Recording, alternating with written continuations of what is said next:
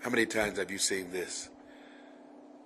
Someone gives a little child something, a toy, a piece of candy, and the child just takes it and walks away. And then the child's parent or someone says, no, say thank you. Say thank you. And the child comes back and says, thank you. And then runs away and goes and play. You know, sometimes we're like that. God does something for us, and we just go our merry way. We don't adequately say thank you. Or maybe there's some things in our life that we just say, well, I don't see what good it is. I'm just going to go about my business. But you know what? A little gratitude goes a long way. You need to go back and say thank you. Gratitude. We'll talk about it next, coming up on Walk Points.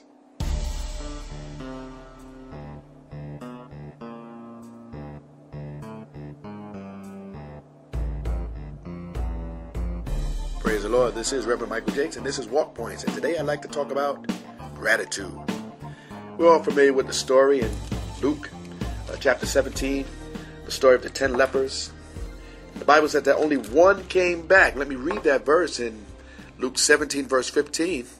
It says, and one of them, when he saw that he was healed, turned back and with a loud voice glorified God and fell down on his face at his feet, giving him thanks.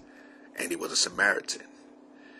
We need to learn how to go back and say thank you. But you say, well, I'm a thankful person. I don't forget to thank God. I give him glory. I honor his name. Sometimes we don't say thank you. And there are certain things in our life that we don't feel that we need to say thank you for. For instance, difficult circumstance. Am I going to thank God for a circumstance? Am I going to thank God for something that I'm in that I don't know why I'm in? Am I going to give God thanks for something that is confusing to me and I don't understand why this is happening to me? Am I supposed to thank God for that? The answer? Yes. Because difficult circumstances teach you how to trust God, how to lean on God. That's why you need to thank God for those circumstances. Now, don't get me wrong. I'm not a pessimist. I'm not telling you to glory in bad things. I'm just saying, be mindful that everything that happens to you has already come through his hands. God has placed his seal of approval, if I may use that phrase. He has placed his seal of approval upon it. And he has already pronounced and proclaimed in the streets of heaven that you can handle it, because he will never place more on you than you can take. So Lord, I thank you.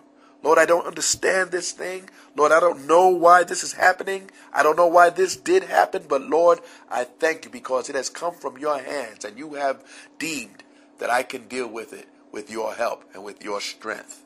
Lord, you are teaching me to trust you.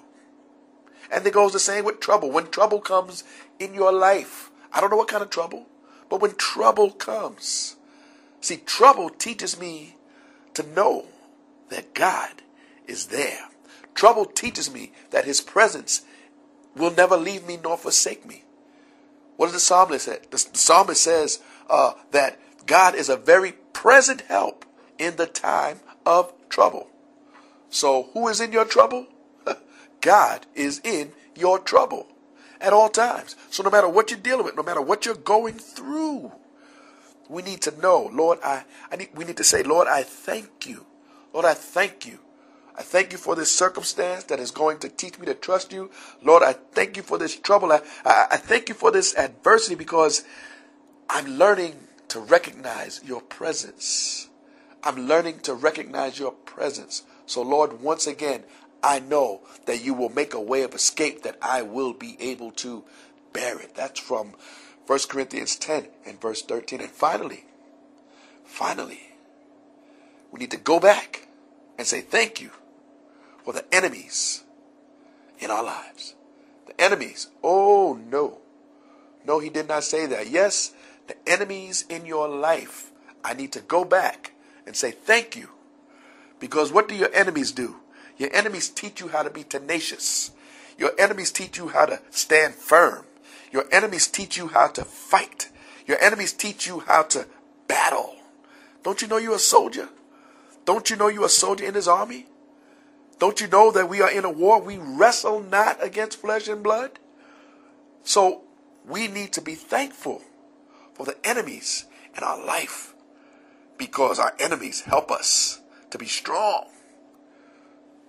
Yeah, you think you're coming against me, enemy, whatever you are. And your enemy may be something that is not tangible. It may not be a person. You know, it may not be a person. It may not be the enemy, the devil per se. It may be something like depression. It may be something like doubt.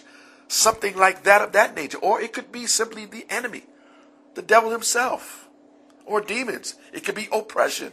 But these things are enemies. And we need to thank God. Lord, I thank you for this enemy in my life, because enemies are a necessity in the life of a Christian. How am I going to get strong? How am I going to flex? How am I going to learn how to fight against the wiles of the devil unless the devil, who is my enemy, comes up against me? I don't want to be a soft Christian. I don't want to be a Christian that never has circumstances. I don't want to be a Christian who never has problems. I don't want to be a Christian who never has adversity. I don't want to be a Christian that never has an enemy in his life. We need enemies in our life. They teach us how to fight. We fight.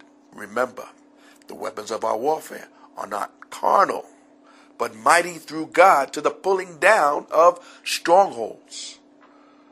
So we know that when we fight, it's a spiritual battle. We don't battle against flesh and blood. Make sure that you're giving God thanks. So if there's something in your life that you haven't adequately given God thanks for, you need to go back. Like this one leper who was a Samaritan. He went back and said, thank you. He turned back, and with a loud voice, he glorified God, fell down at Jesus' feet and gave thanks. This is what I need to do. This is what you need to do. Go back. Those confusing times when you had questions, you're wondering what's going on. Go back and say thank you. Go back and say thank you for that one who's been talking about you. Go back and say thank you. Go back to that place of trouble in your life where you didn't know what was going on, where you didn't know which end was up. Go back and say thank you. Begin to glorify God, and you will see God move you in a very special way. Amen. This is Reverend Michael Jakes, and this has been Walk Points. And my prayer is that you would get the point and have a little gratitude. Begin to thank God for what he has done and for what he's going to do. May God bless you.